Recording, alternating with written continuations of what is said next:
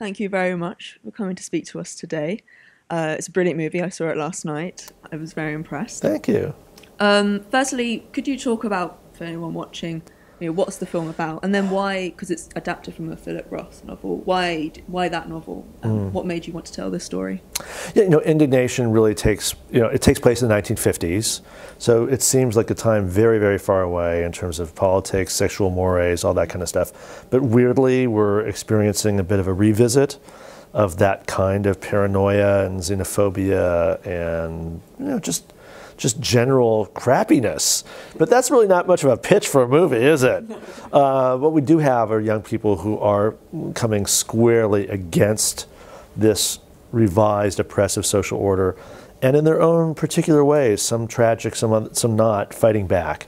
And they find each other, our young hero, young little Marcus Messner, played by Logan Lerman, Jewish working class kid, first kid in his family ever to go to college, gets a scholarship, ends up at middle of Ohio at this conservative place, and there meets Sarah Gadon, who's playing Olivia, the character Olivia, and the two of them are very different people, but they're also kind of the outsiders, and they find each other there.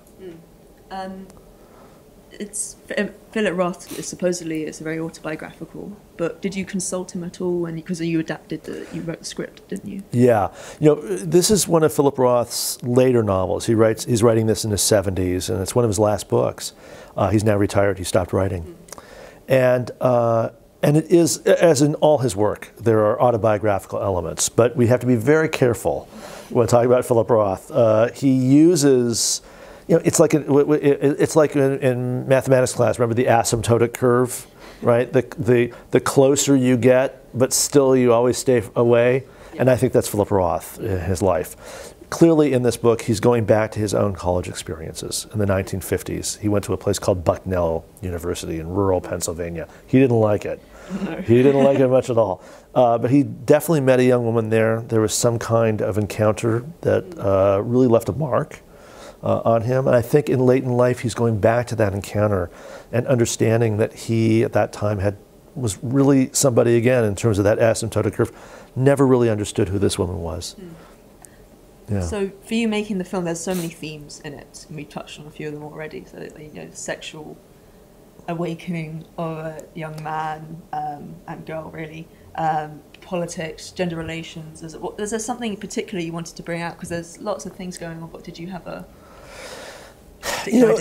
I think just an overall sense that being pissed off these days at the world is a very reasonable reaction to what's going on, and there are ways to transmute that into something that could be cool and beautiful and productive and honest. And I mean, would you call it a coming of age narrative? Because I wondered. Yeah, I think so. I mean, coming of age is such a weird pigeonhole. And, some of my favorite novels and movies are coming of age stories that are people coming of age when they're like in their 50s or 60s or 70s. And clearly I'm a first-time director. I'm not young. I'm coming of age, okay? So I'm also like, whatever. I mean, come on. So there is that sense of discovery and the sense of surprise that happens with characters who I think, and I hope in the movie you get this, where everything they do is in character, but it's always a little surprising, and they're surprised at themselves, right?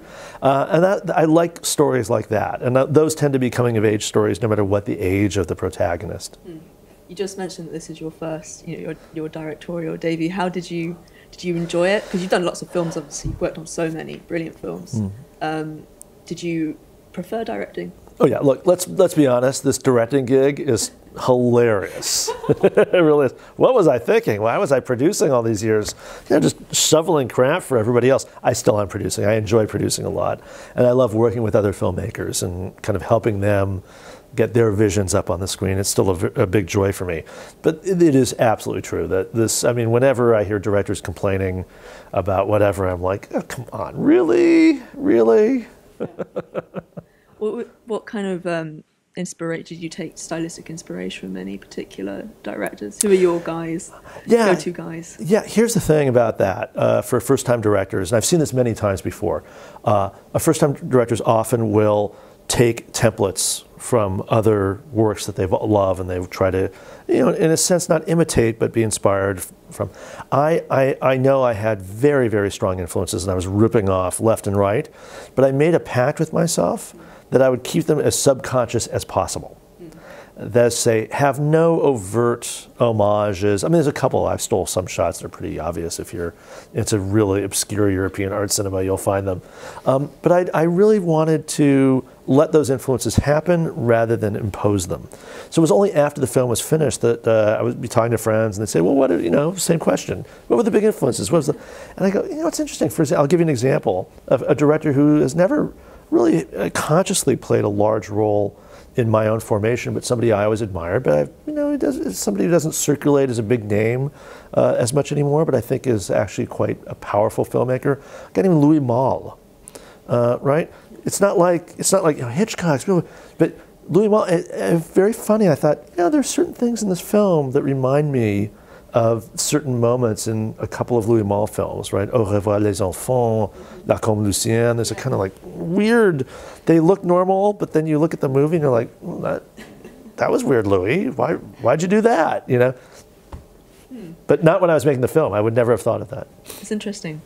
When it came to casting the film, obviously you've got the two key actors, Logan Lerman and Sarah Gadon.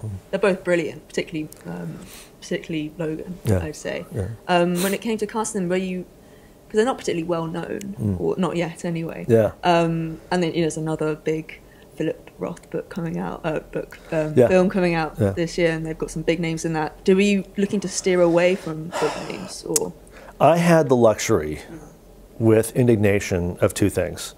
One, we had no money. So if we were going to go cast the film, we were going to cast the film either with big names or not. I had the luxury, because the budget was so low, of casting the people who we all believed were the best for the role. There was no real pressure, because quite frankly, we weren't spending the kind of money that other movies make where you have that kind of pressure. So then we had the second luxury of being able to choose people who wanted to be in the movie because they wanted to be in the movie, because we didn't have trailers, there was no place for people to go between takes, there was nothing, right? We were all just kind of hanging out and we were just making a show. So we got people who A, we loved and wanted, and B, who loved and wanted to be part of the project too. So it was a great experience. Yeah, there are some very, what I imagine were very awkward scenes to film. How did that play out? How did it go? You know, the thing is, the most awkward scenes, let's just say, for example, sex scenes, tend to be the most technically precise, specific kinds of scenes to shoot.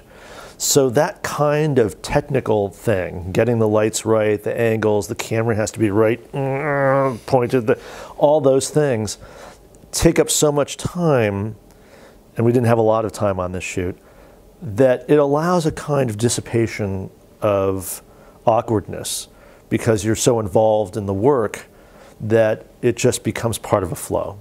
So it's very interesting. The hardest scenes are often the ones that don't look the most difficult. They tend to be scenes where, for example, in Indignation, scenes where people are talking and they don't seem to be saying a lot, and it's not that important, but in fact, what's going on is devastating. Yeah. So there's a scene, for example, in a hospital room where the mother of our hero arrives and has a very pleasant conversation with our hero's girlfriend, I guess one would say. And the conversation has no content whatsoever on one level. It's just, what classes are you taking? What's your major? Great, thank you, goodbye. On another level, it's the most heartbreaking scene in the movie, because it's a death sentence for this young woman. This woman, the older woman, comes in, sees exactly who she is, and makes a decision then and there to more or less destroy her, even though that older woman actually is probably the only person this younger woman has ever met in her life who totally understands her, and in fact she feels for her. She's heartbroken. She thinks it's a tragedy. So it's this terrifying scene, and yet, set a camera and shoot it, right? That's the fun part about directing and about filmmaking in general. I want to talk about the title for a moment. It's the name of the book as well. Yeah. Indignation. Who, you know, why is that the title? Why do you think? You know, indignation is such a funny word, especially in English, because you could translate it as like pissed off. Yeah. You know, I'm angry, but it's not anger. Indignation is a very complicated concept. It's a very complicated emotion, because it means, on the one hand, that you've, in a sense, lost your dignity, right? It's all about that loss of dignity, but it's also then reasserting your dignity through being indignant, right? And so I think that there's so many layers. There's the religious and theological, that kind of feeling of shame, but also a sense of defiance against the order, even the order of God, even the order of the universe. So there's kind of a rebellion against it. And there's a political side to it. You know, Roth is writing this book going into the 2008 financial crisis, which is we're still feeling, obviously, with Brexit and everything else, the results of. So at that moment, there's a political opening that results in the Occupy Wall Street movement, for example. But that movement in, for example, places like Spain was not called Occupy.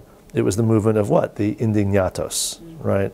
So it really rises up. Indignation becomes both an emotional and spiritual, but as well as political feeling. And I think that Roth really had his finger on that pulse. Definitely captures, I think, the essence of the film as well. Yeah. I think I've got one last question. Sure. What next for you? What's Oh boy. next? You know, the good news is I still get to work with all these other great filmmakers. So I'm working with Ang Lee on what we hope will be his next film. I have 3 other films that I've been producing, executive producing. They'll be coming out next year. Wonderful film from a woman named Kitty Green, a young Australian filmmaker, called Casting John Bonet. And it's her take on the John Benet Ramsey murder case, really after O.J., the biggest true crime story in American history. A phenomenal film from Jean-Stéphane Sauveur, who's a really brilliant French filmmaker, starring a young guy named Joe Cole, who we love. I think this guy's a superstar. We shot that in Thailand last year, and it's been a joy to watch come to light. And first feature by a young Pakistani-American named Aman Abbasi called Davion, which will be coming to screen next year also. So I'm still having fun working with all these other filmmakers, and then I'll probably get around to making another movie myself. Well, it sounds brilliant. It sounds very busy. Good luck with all of that. Thank you so for much. speaking to us again. Thanks.